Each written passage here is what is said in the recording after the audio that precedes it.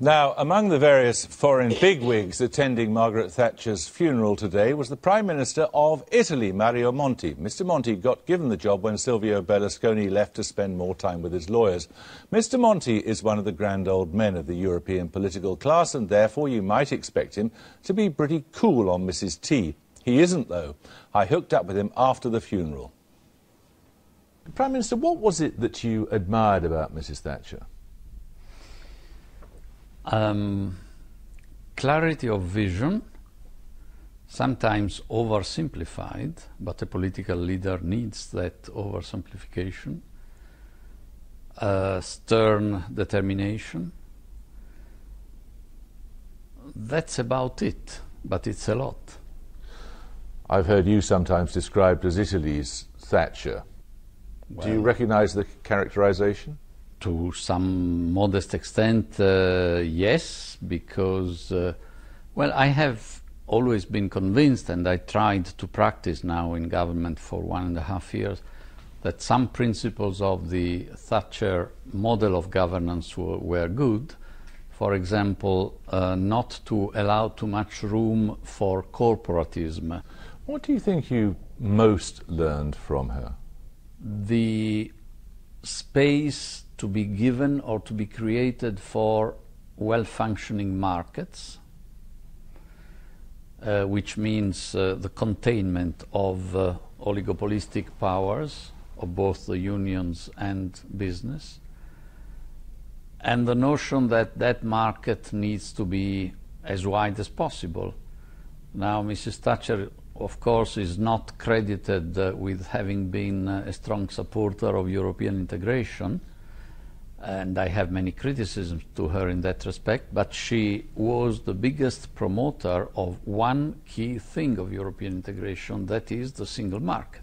Wasn't she right about the limits of national feeling, that we don't live in a Europe where there is a feeling common among all the peoples of Europe that there is a desire for a European state, that people feel an identification with their own country, and it'll be a very, very long time before they feel an identification with a bigger political entity. One must be cautious, because if that is the criterion, just simply what people want in terms of geographical identification, not at Margaret Thatcher's times, but now, in many of our countries, people would like to have a sub-national identification, regional or, populistic localism is on the increase, and should we accommodate for that and in fact accompany a process of actual European disintegration? I'm not sure.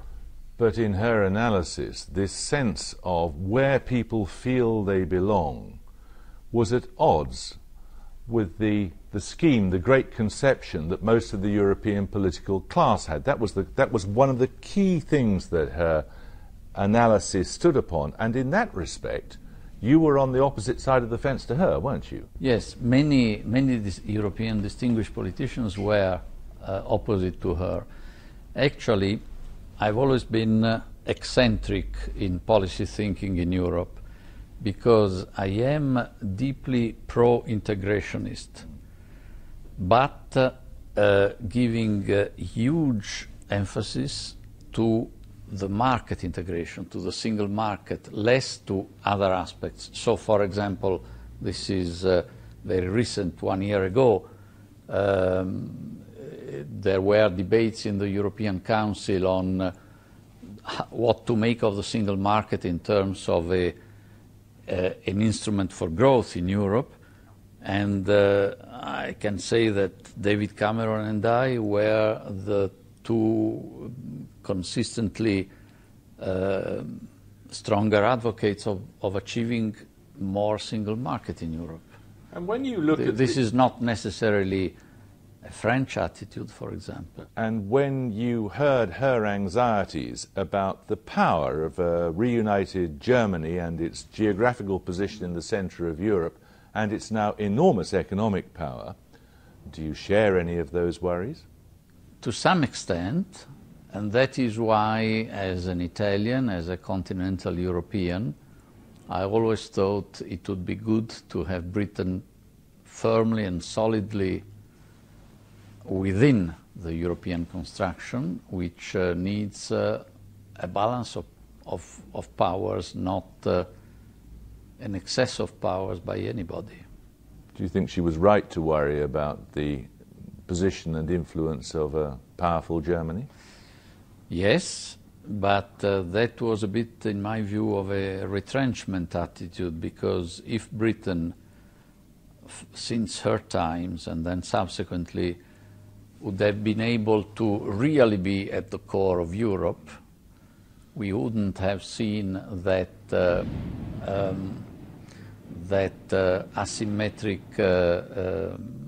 increase of power of Germany.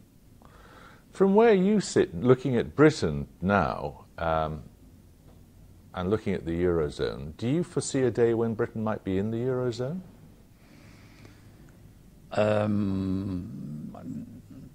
It doesn't look to be imminent. You can say that again. Prime Minister, thank you very much.